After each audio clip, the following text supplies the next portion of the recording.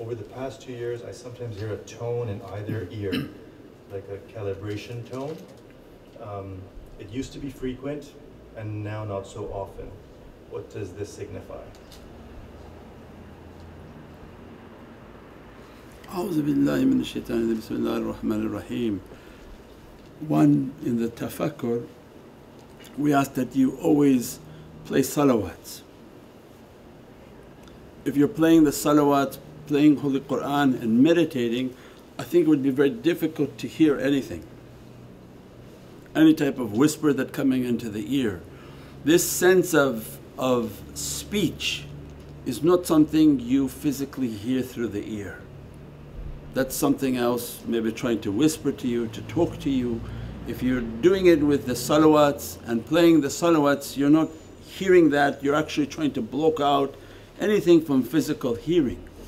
This reality is about shutting down the physicality and opening your second level of hearing, which is the hearing from your soul. As soon as you open the hearing from your soul, it's your lower conscience, the reality of your soul that's in the body that begins to communicate with your higher conscience. The reality of your soul that's always in the heavens, always in Allah's protection and kept away from you. Your soul will begin to talk to you and give you your inspirations. Your inspirations, not wahi, they call what? Inspiration? Ilham. Yeah, that your soul will give you your inspirations, and the soul is continuously trying to give out the inspirations, but mankind is busy. They're running, never stopping to hear. So it means that the real spiritual hearing is when they shut and they can hear through their soul, that they hear the guidance of their shaykh pushing their soul to speak to them. And the soul is speaking to you about yourself, you should be praying, you should make istighfar, you should be doing like this, you should be doing anything that the soul speaks about is based on being hard to yourself. If you ever hear a voice speaking to you about you were correct and the shaykh was wrong, that's shaitan. If you hear a voice talking to you about giving yourself credit and that you're a good person, the shaitan. Because the two, what they want is like, you have to understand the flavor. The ego wants to always find something correct about the body because he's the one doing all the damage. So, no, we're right, we're great, you're a perfect guy, you're a perfect person, everything is perfect. And it always wants to validate the self and say bad about everybody else. The soul, when it inspires you, it tells you, you are wrong, you did wrong, you did bad. So how could I be, man that's horrible, I can't do like that. That's from the soul because it wants to crush you. Anything that happened to you, the soul comes and tells you, Allah sent that to you, take it with your understanding and your faith. There's nothing for you to say back. So the soul is continuously helping us to be nothing. So then when Sayyidina Ibrahim was going to take Sayyidina Ismail, the soul comes out and gives a guarantee for Sayyidina Ibrahim, don't worry, you find me to be patient. Means the reality and the haqqaiq of the soul is that it wants to come and give us the guidance of Allah, the higher path, the higher way. Don't shake of this difficult order that coming. Allah wants something, and that's why we said that in this reality of Sayyidina Ibrahim, Sayyidina Ismail represents maqam al-ihsan. Allah will make a reality of your soul to come out to assist you on your guidance.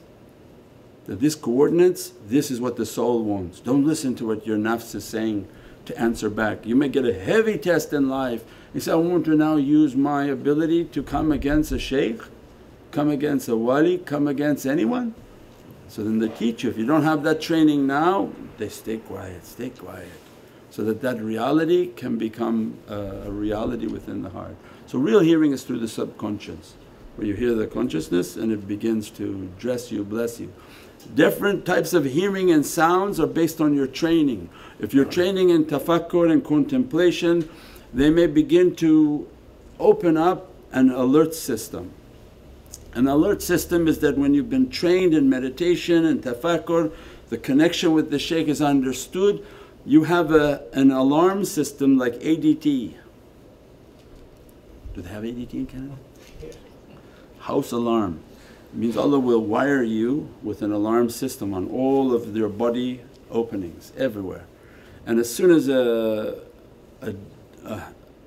being with incorrect intention enters your proximity, you hear a tremendous buzzing like all your energy is zzz, and very painful to ignore.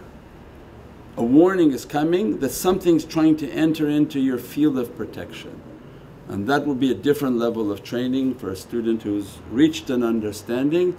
They have a protection system that Allah put, because the vibration of their energy is being elevated as a result of their perfected vibration.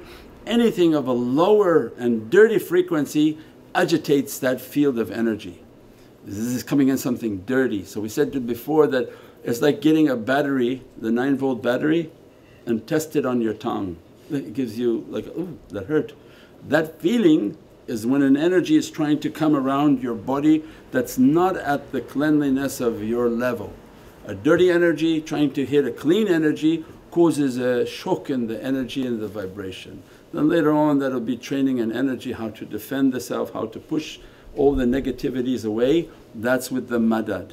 That's why then the first level of tafakkur and meditation is just to contemplate, to begin to understand myself, how to breathe, then to introduce my shaykh into the meditation. That I want to be with my shaykh, my heart to be connected with my shaykh, to feel the love and the presence that keep your nazar upon me always. I don't want to be in this world alone, I don't want to be left to my nafs for a blink of an eye. For Prophet asked Allah, don't leave me to myself, my nafs for even a blink. How to avoid that is then to master the muraqabah and tafakkur. That I'm always in the presence of the shuyukh, they're looking at me, watching me, I'm feeling their presence. Their nazar comes and begin to push away any type of negativity, any type of badness. They become like the light for the fly killer. You know, you put that light on, every type of bad fly that comes to you, bzzz, and then it falls, bzzz, falls. Because their light is guarding and all over you. When their light all over you, anything that comes into your field bzzz, and goes down inshaAllah.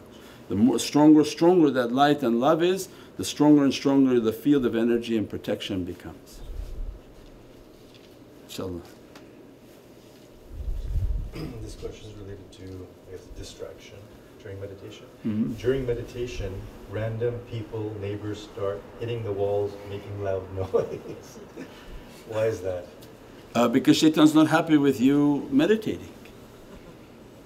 That if a person reaches to be a rijal and Allah grant them sincerity, they're the equivalent of 1000 men on this earth. Men, women, doesn't matter, it means a state of maturity. Shaitan's not interested in having a field of people who are the power of 1000 people. So he's very interested in destroying any type of spiritual growth. As soon as you take a path, the shaitan that you had before will be fired and a new more advanced shaitan will be sent. So every level that you're improving, the shaitan is also being sent and changed to attack you in a different way, a more expertised version of that is coming. So it means he's not leaving the process, he's more trained in the understanding. That's why awliyaullah understand what he's trying to do to their servants, and that's why again following their guidance and following their nazar, their spiritual vision understands, and as a result of them taking their path with their shaykh, they know what these shaitans trying, they know their system, how they're playing. InshaAllah. Sayyidi, during meditation we feel the heart heating up. How can we nourish it and keep it increasing? Keep doing the meditation. As soon as your heart begins to heat up, you're breathing, you're feeling the energy, all of these goodnesses, the zikr, that's good. Feel your heart, feel the energy, feel your heart, feel the energy, and then you begin to feel your hands heating up and the back of your neck to heat up.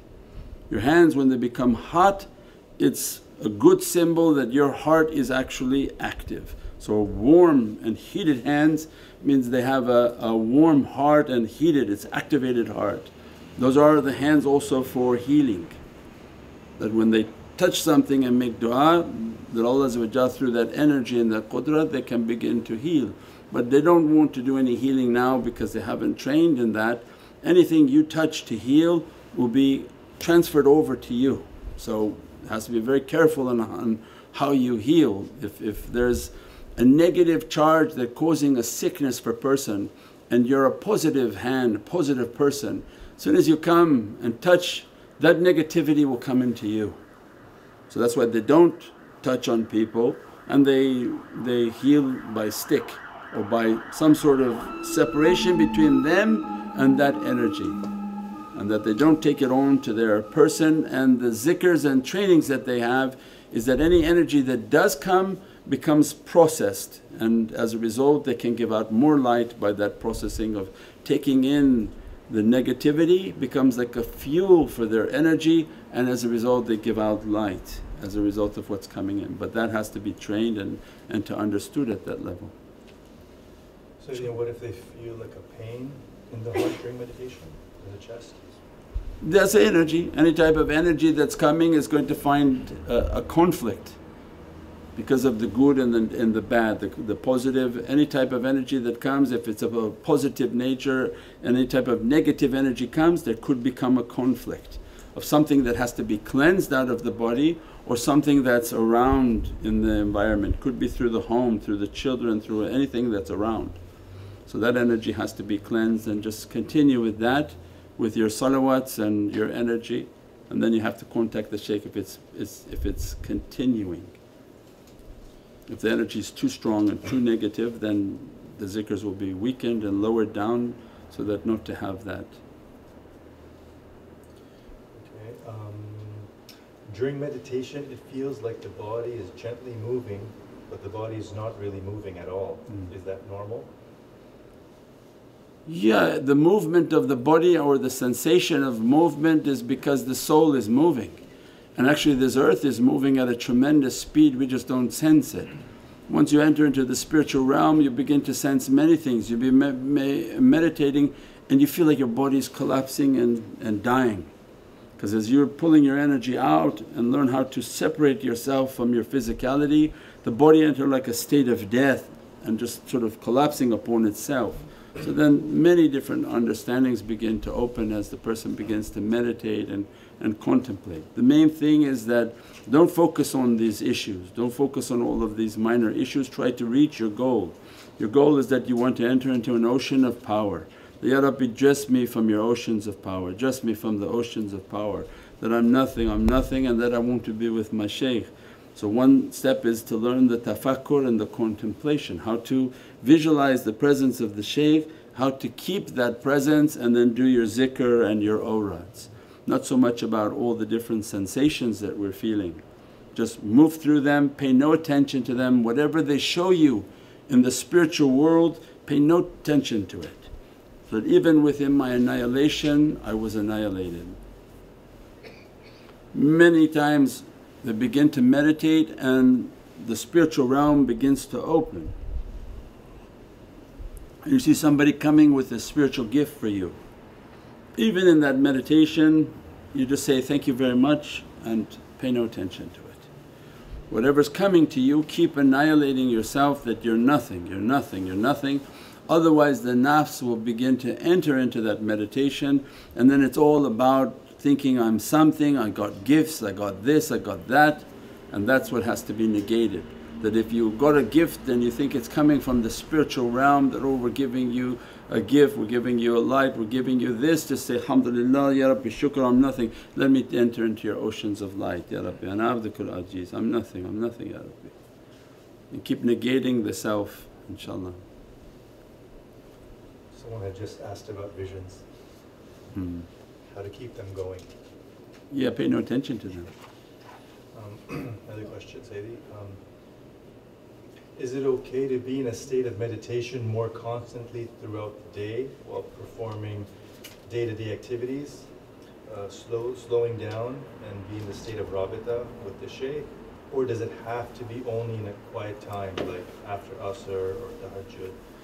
Yeah, it's best to have a respect for that state. It means that's a state in which we are trying to keep a connection in a place that's clean, an environment that's right. When I'm about to make my namaz and my salah, I'm asking for meditation, I'm asking for support.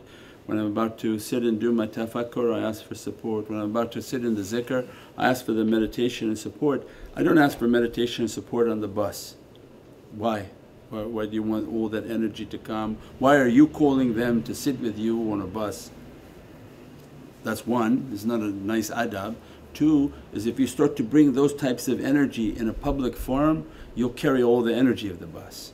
So whoever's on this bus, whatever type of craziness, whatever they're doing from any type of walk of life, all that energy will come on to the person and they'll begin to get sick and difficulties. Not in an airport, not in a bus, not in a mall. Those are not the places to meditate, those are places to go and then come out and take a wash and shower. And then when you're nice again back at home, then you sit and try to meditate because their presence comes. It's a reality that's coming, and the more you treat it with respect and what we call ihtiram, with a tremendous respect. I'm about to meditate and these awliya inshaAllah are coming into this room, into this environment.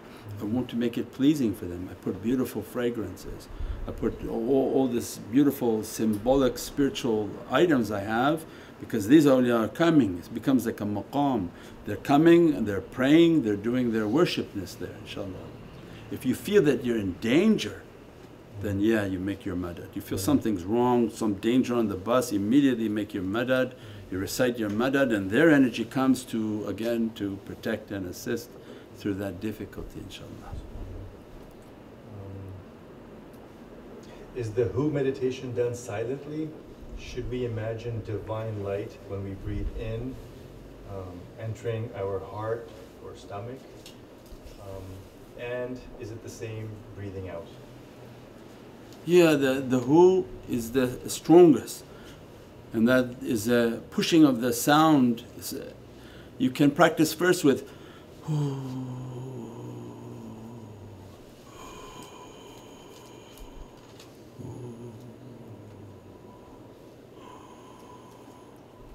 once you become comfortable with the breathing practice, then the next level is that it's actually silent.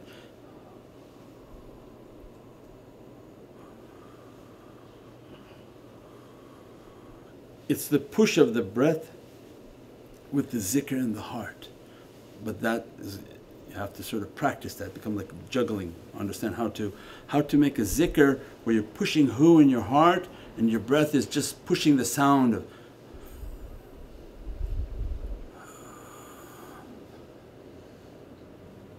And they're pushing the zikr through their heart and the breath is coming out. But yeah, you make the zikr through the tongue and practicing in and out with that zikr of hu inshaAllah. Subhana rabbika rabbil izzati amma yasifoon wa salaamun al mursaleen walhamdulillahi rabbil alameen bi hurmati Muhammadan Mustafa wa basila Surat al-Fatiha. Welcome to Muhammadan Way YouTube channel, your premier destination for videos on Sufi spirituality, classical Islamic teachings and realities of the soul. With a library of over 1,000 videos and new titles uploaded weekly. Join us to discover true meaning and inner peace in our often troubled world. Click the link now to subscribe.